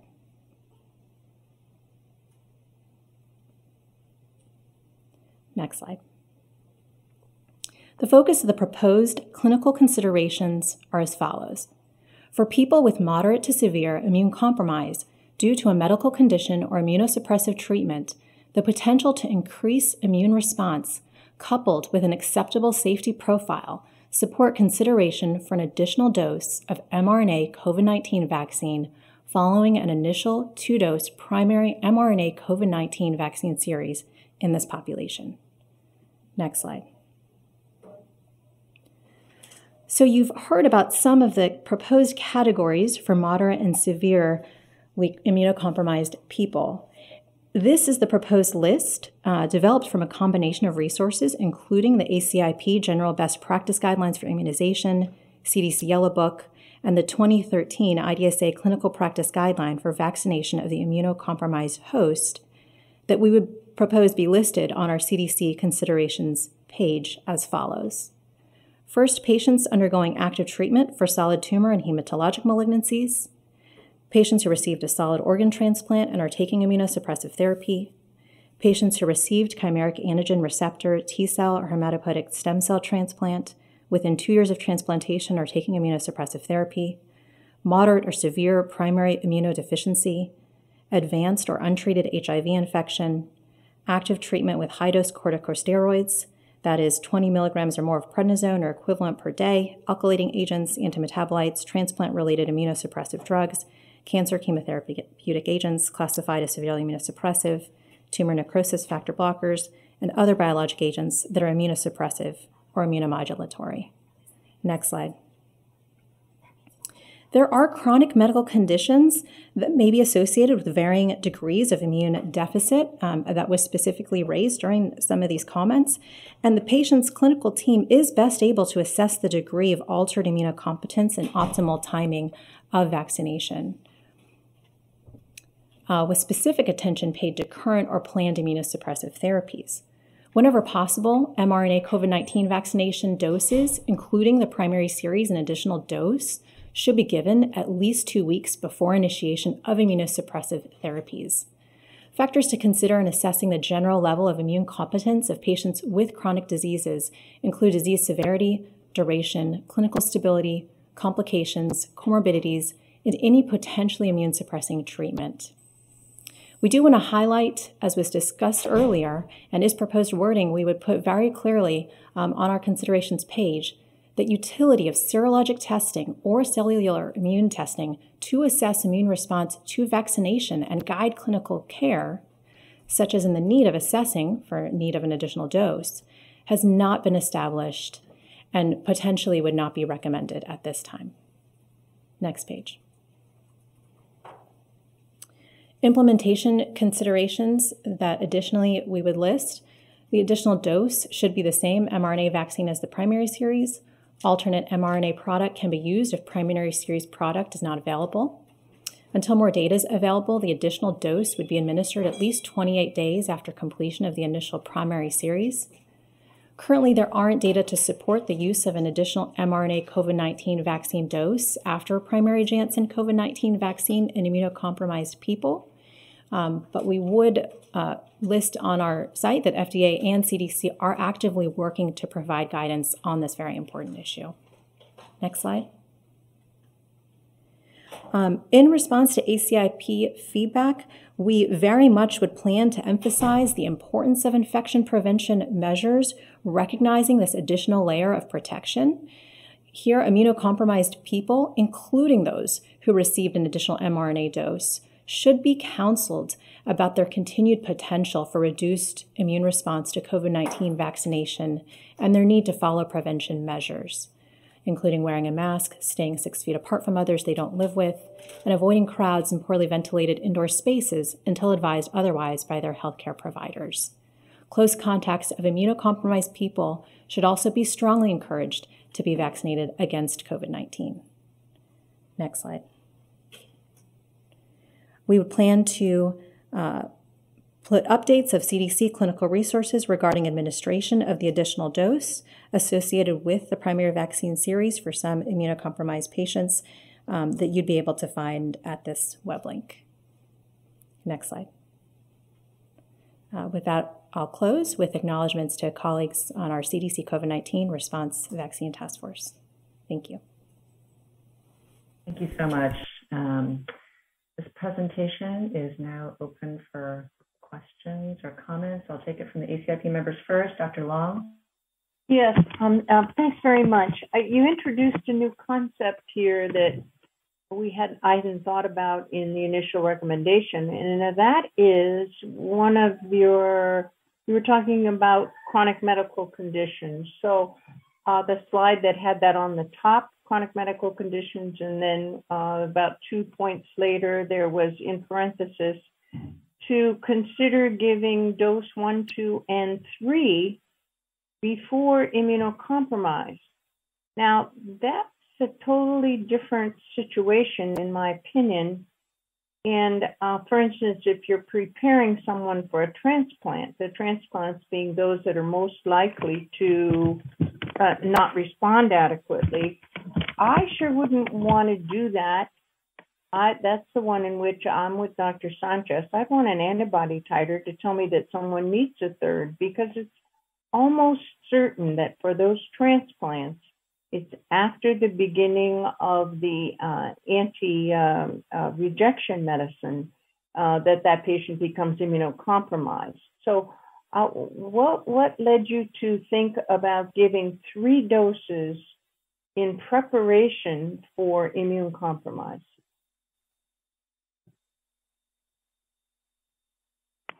Can you pull up the slide, please, that we're referring to? Sorry, Dr. Long, we're just, can Dr. Lee, do you mind going to the next question? We're trying to make sure that we address that. That's it. Yes, this is the slide. Mm-hmm. And it's the third bullet. How about we give you, we go to Dr. Talbot, and then we'll come back to Dr. Long's question. Dr. Talbot? Yeah, I really thought this was well done. The only question that I have is timing of this third dose. We have seen other countries have spaced out their first and second doses and have had improved immune responses. And this makes sense immunologically. So I'm guessing I'm looking for some input, or should we consider some clinical guidance on when to give this third dose? I would hate for someone to go 3 weeks after their second Pfizer and get another Pfizer. Because I don't think that they will get the optimal response from that third dose. We're not giving them the best chance to succeed. And so many of our previous vaccination time periods have been day 0, 1 month, and 6 months. And so should we consider at least giving some time between the second and third dose to allow for the best immunologic responses in these patients and giving them a better shot at reaching levels that would be protective? Hi, Dr. Talbot. This is Dr. Oliver. I'm going to take it because there was discussion going on regarding the last question in the room. So the EUA was written for at least 28 days or at least a month after the primary series. So that is what was incorporated here. We're happy to hear kind of additional considerations. I think 2 things, though, that I will point out. Some of these individuals, have had time elapsed since when they got their primary series. Individuals with underlying medical conditions, including immunosuppression, were some of the earlier phase of the vaccine rollout. So many of them will be several months beyond when they got their primary series. The other thing to point out is if individuals have not responded to the first 2 and to say they had to wait at least 6 months could put, a substantial time period between where we are worried that they're not protected between when we could give that additional dose. So that is why it was written the way it is. But happy to have conversation around this and potentially even input from Dr. Cotton, who would be considered one of the global subject matter experts on this. Over. And before Dr. Cotton speaks, maybe she can also speak to this point. My concern is if someone hasn't responded to 2 doses and their level of immunosuppression has not resolved, they likely won't respond to a third dose. I'm looking at those who've had a response, but not an adequate response. I think that was my thought. So I would love to hear Dr. Cotton's thoughts. Great. I call on Dr. Cotton to comment. Thanks. I think that this is a very heterogeneous population. It's one thing if we're talking about organ transplant recipients who maybe are getting further and further away from the time of their transplant, at which point we know, based on all other vaccine studies, that the immunologic response to vaccination improves over time, versus if it's, say, a population that's getting rituximab, where we have seen greatly diminished serologic response to COVID-19 and other vaccines. So I think it's a heterogeneous population. In the absence of data and with an intense worldwide pandemic, I would be sort of reluctant to make it 0, 1, and 6 months, in that if somebody, say, I've seen plenty of people who just finished their second vaccine, would I actually make them wait another 6 months at this point? And, based on the data by Kumar et al. From France, or the data from Humar and Kumar in Toronto, I would be reluctant to have a long period of time before they undergo additional doses of vaccine. So I sort of agree with what the FDA had proposed. It's possible that we may get to a point where they need not additional doses of vaccine, but actually booster doses. And thank you for providing that clarification in the talk. But they may need booster doses 6 months or longer at some point further down the pipeline. I have to say, I'm not always the biggest fan of these sort of rigid intervals for vaccines, unless there's a strong body of data stating that 0, 1, and 6 months is the perfect answer. So I would allow for flexibility, but I would somehow have clinicians be thoughtful. And if people are just coming off a dose of, like a course of high dose steroids, or if they've just been treated for rejection, or if there's some reason that they've had a significant augmentation in their overall immunosuppression, I would not necessarily have them get their additional dose right at that time, because it's unlikely that the vaccine's really doing anything. So I would try to think hard about timing. I'm not, and kind of changing paragraph, I'm not entirely convinced that people need 3 doses before the initiation of immunosuppressive therapies, although that may be true for some. For example, the patients who have kidney disease and on dialysis, in whom we have noted, mild to moderate immunosuppression, I would say, in the COVID-19 context. So maybe they could benefit, but I don't know that everyone heading into immunosuppression necessarily needs it. And one thing I don't want to encourage is delay of necessary immunosuppression to treat what can be dramatic autoimmune and other diseases needing immunosuppression. So somehow I try to kind of think about clinical status and think about need for immunosuppression and those things as we sort of network in the vaccine recommendations. And I appreciate that this is challenging. Hi, this is Dr. Kathleen Dooling. I'd like to respond to a few of those points. First, as you highlight, Dr. Cotton, this is a highly heterogeneous group with very complex medical needs that are going to vary by condition and by individual. So our attempt here was to make these clinical considerations a starting point that will definitely need to be adapted by the clinical care team treating these individuals.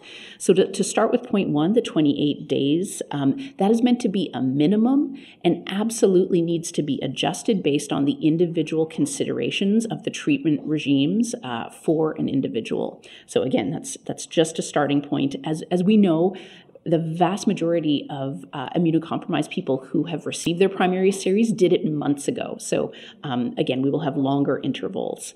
It should be noted that many of the studies that were presented provided a third dose at an interval that was 1 or 2 to 3 months beyond the completion of the initial primary series.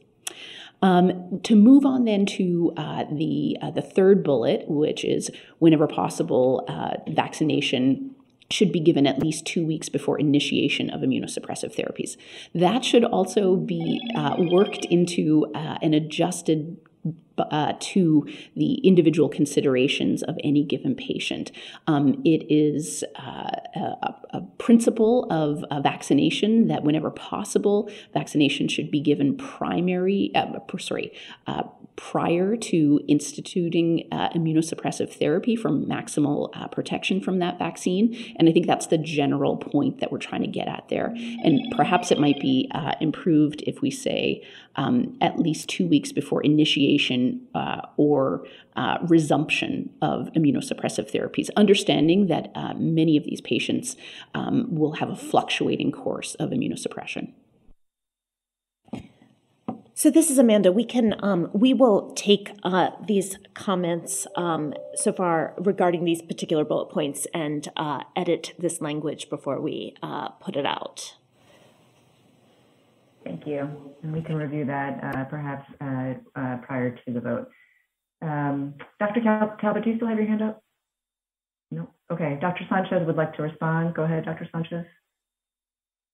Yes, thank you. I think Dr. Long's point, though, is to some of these individuals, and getting back to the dosing before initiation of immunosuppressive therapies, is whether, I think that it depends certainly on the condition before initiation of immunosuppressive therapies, because some of them, I mean, with routine vaccination, we just give the routine vaccines at the appropriate dosing rather than additional dose, and whether some of those individuals actually need a third dose is what I would think.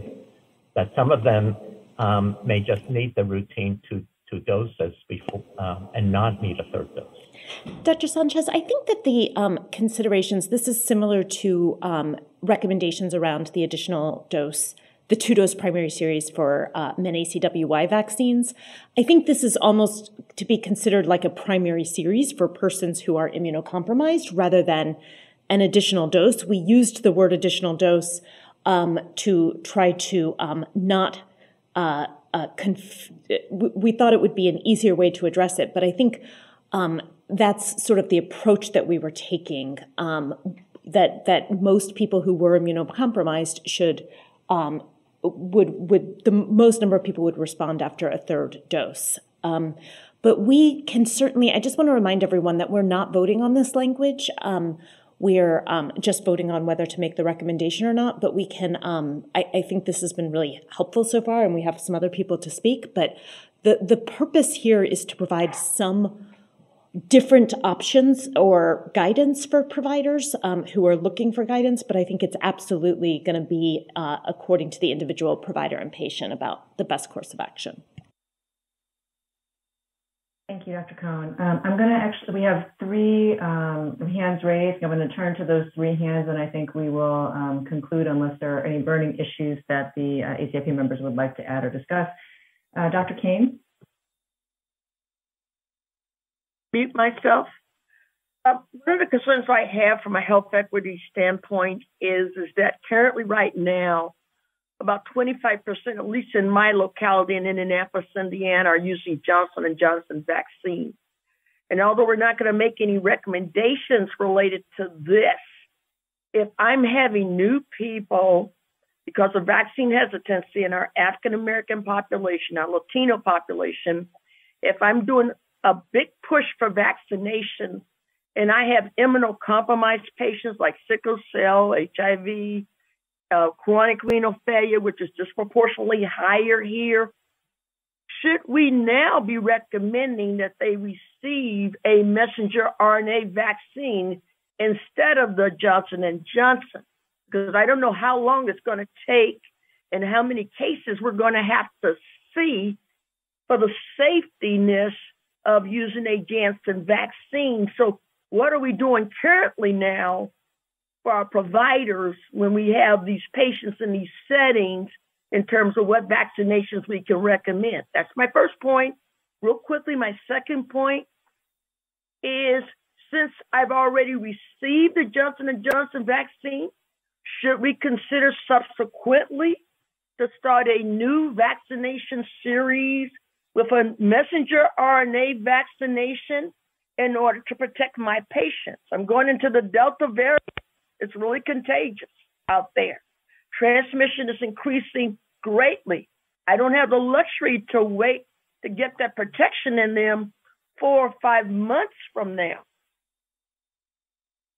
Thank you for your comments. I'm going to ask Dr. Goldman to comment next.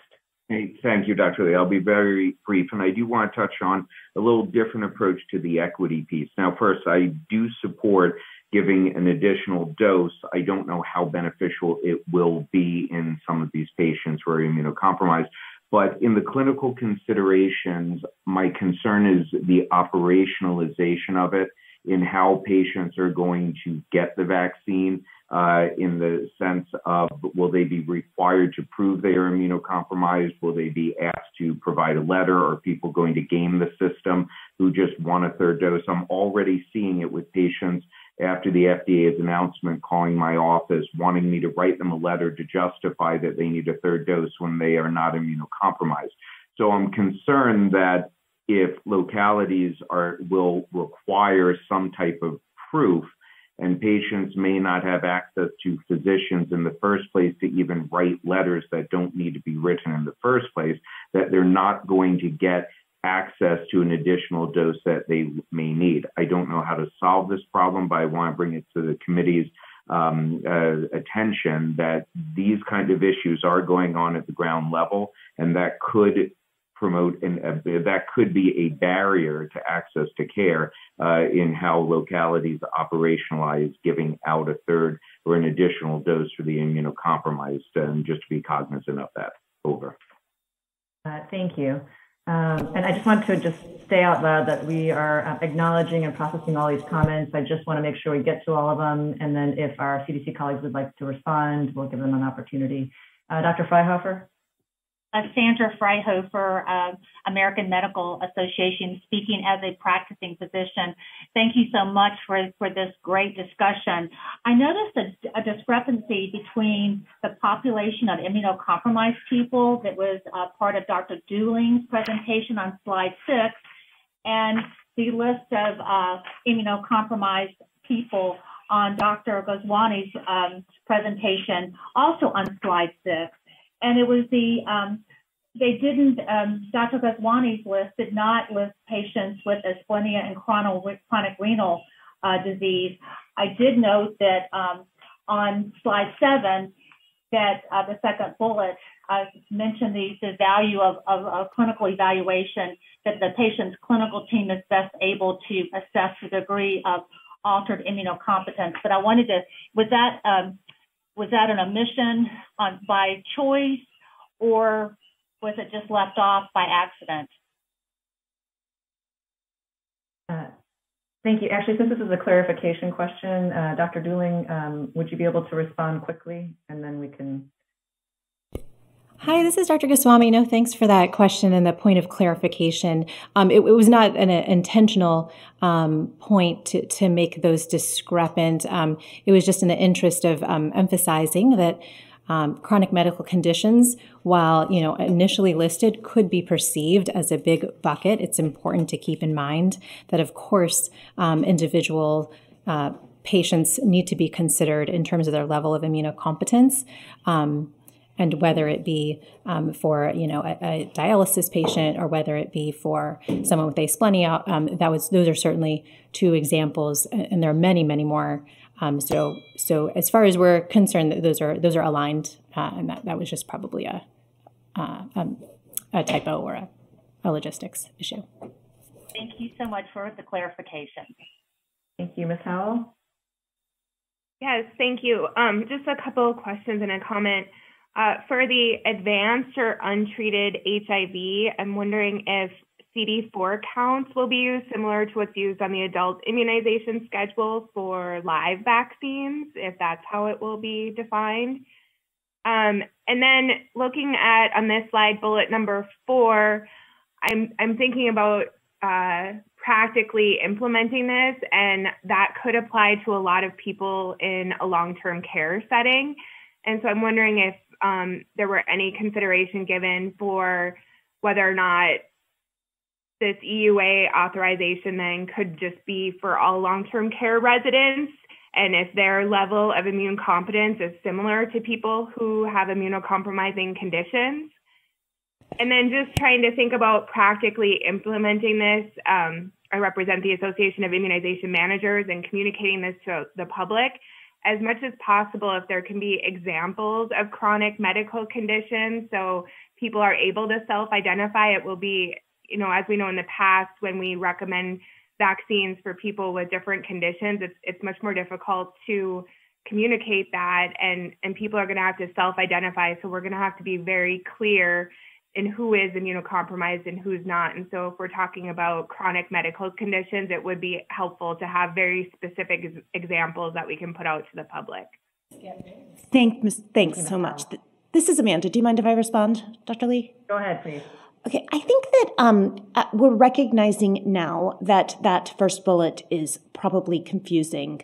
This EUA is intended to be for people with moderate to severe immunosuppression and not persons with chronic medical conditions for which there might be some mild associated immunosuppression. If you go back to the EUA, it is equivalent to immunosuppression after a solid organ transplant. And so I just want to clarify that the intent of our clinical considerations is to allow for some flexibility for providers to assess their patients' immunosuppression, and individuals will need to kind of attest to their immunosuppression in order to get vaccine. But the intent of this is to limit this to individuals for which are considered under the EUA to be moderate or severe. And so, for example, would not include long-term care facility residents or persons with diabetes, persons with heart disease. Those types of chronic medical conditions are not the intent here, and we can certainly revise this language to be more clear. Thank you. And I don't know if there's any other issues you'd like to address, but I just want to say that this discussion is exactly what is helpful to clarify and make sure that there is clarity on both the recommendations and the clinical considerations. So I thank all of our ACIP members and our liaisons and ex officio members for contributing to this. Dr. Cohn, is there anything else that your team would like to address? Hi, this is Dr. Dooling. I'd like to respond to a couple of the great points that were raised. Those regarding whether or not any kind of medical sign-off on immunocompromised eligibility will be required. This will not require that. This is a self-attesting. We are not recommending that either prescriptions or a physician sign-off be necessary for individuals to receive an additional dose of mRNA if they're immunocompromised. There were great points raised about new patients presenting for primary series vaccination and how to weigh the options of Janssen vaccine or mRNA vaccine. I think at this point, both are authorized under emergency use for immunocompromised persons, and it will probably warrant a discussion between patient and vaccinator whether the one dose of Janssen versus initial primary series followed by an additional dose of an mRNA vaccine is the right choice. So thank you for those great points. Thank you. And with that, I want to thank our presenters again, and I will ask that we will now recess until 5 after the hour for a short break, at which time we'll return to begin public comments. Thanks, everyone.